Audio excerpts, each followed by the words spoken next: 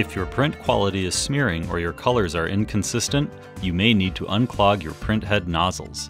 To do so, press Clean in the Printer Status window. Ensure that the appropriate material is loaded in the printer and click Next. The printer will quickly purge the nozzles and indicate when it is complete in the Printer Status window. For an even deeper clean, remove the ink cartridge, then place and hold the print nozzle portion firmly against a clean paper towel. Hold this position for a couple of seconds to allow ink clogs to be wicked into the paper towel. Then, pull the cartridge straight down against the paper with firm pressure. Replace the ink cartridge into the carrier, and you are ready to print again.